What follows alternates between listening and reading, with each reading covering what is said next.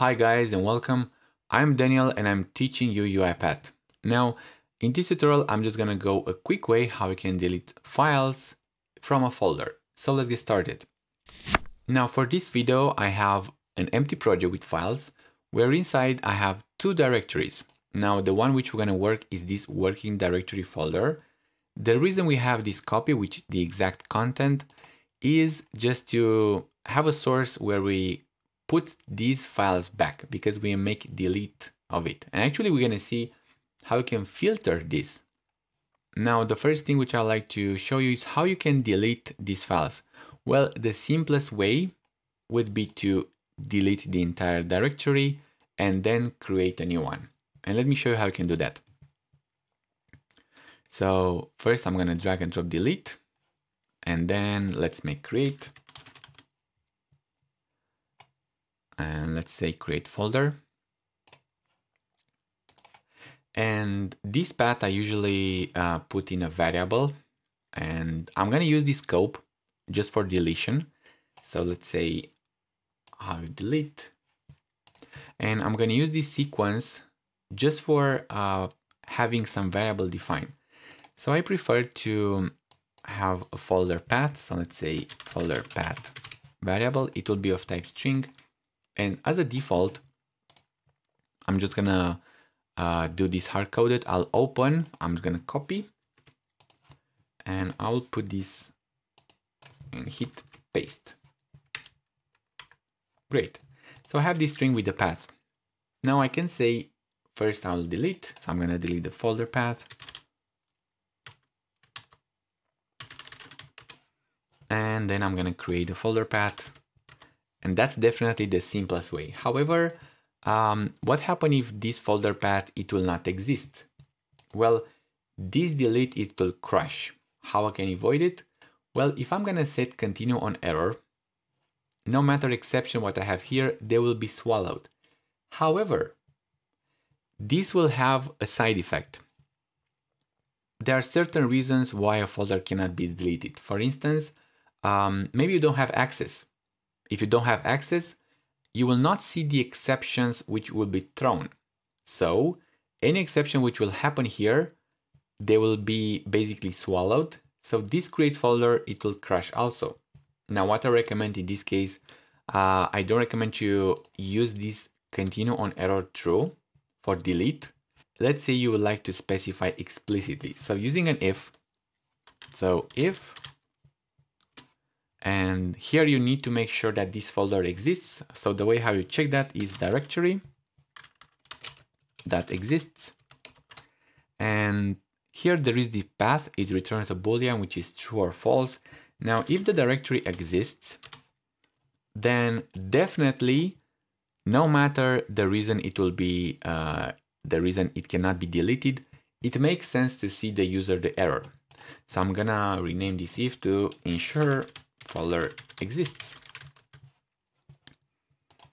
Then if the folder exists, I do have a typo here, then I'm gonna create a folder. Now that's the simplest way. However, you do have a disadvantage. Any permissions which you have here, they will be lost. Let's say you're gonna specify a permission, just some certain user, there will be access to read this. As long as you delete that directory and you create again, then this will be lost. How you can do that? Well, I'm going to show you another method. So I'm just going to copy this sequence and hit a paste. Well, unfortunately, I'm just going to insert a new sequence. And I'll just move this and I'm going to collapse. Previously, I'm going to add a new sequence. So let's see how we can delete individually these files. Well, definitely you need to go through each individual item, right? So how we can get to each individual item? Well, we need a for each. So I'm gonna grab a for each.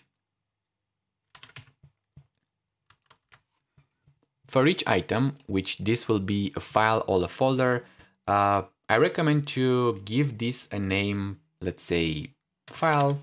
This can be any file or folder in, and here there is a trick, directory dot enumerate files and enumerate directories. Now there are two methods. You can either enumerate directories, and by the way, it makes sense to rename this item directory, or enumerate files. In this case, I'm going to use enumerate files because these are the ones which you need to delete. So we need a path. Now the path, it will definitely be the folder. However, there are three overloads here, and I'm going to show you. Now this will just list the files which are here. But if you're just using the search pattern, you can filter. Let's say you like to delete only the PNGs, or you like to go in this for each only for PNGs images. Now you can specify a search pattern. I'm going to show you how I can do that. And the other method, it's actually, let's show this. So let's say we like to go through all the PNGs. Now we're going to use wildcard.png, and the third parameter, it's a search option. So search option, I'm going to say dot, and I can say all the directories. So if I would have here in the working directory, and actually let me show you. So let's create another folder. I'm going to create another folder, and that should be folder 1, where inside the folder 1, I'm going to just, let's move this, I don't know, this exe. Okay. So in the folder 1, I have 2 PNGs images and 1 exe. Now, if I'm going to say search option dot all directories, it will go through all the inner directories which are inside this working directory. If I'll just choose top directories only, and let's hit the refresh to see this change here, it will go only here. So it will not enter in any inner directory. And actually, let's see that. So first, I'm going to use a log message. That should be the file path.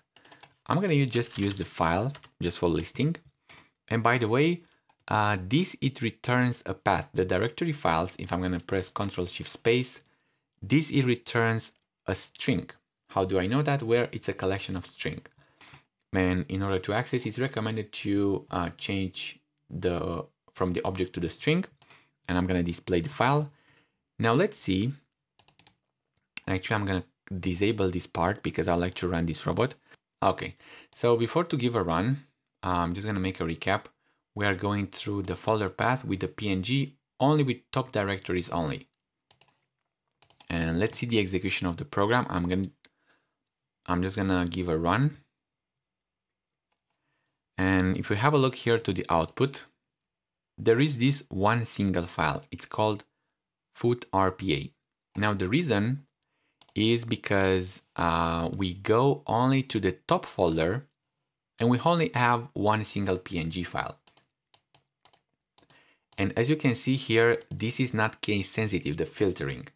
Now, if we choose to go through all the directories, it will enter inside each directory, which we do have just one, and it will find all the PNGs files. So we do have 3. Now, how we can delete? Well, instead of the log message, I'm just gonna replace with delete. But for now, I just want you to see and to make it clear how this filtering works. Well, first, I just wanted to show you how you can do that individually. This time, I'm just gonna say a format, so string.format, the file, and I'll use a placeholder has been deleted because I want to have some log also. And from the activities, I'll use delete.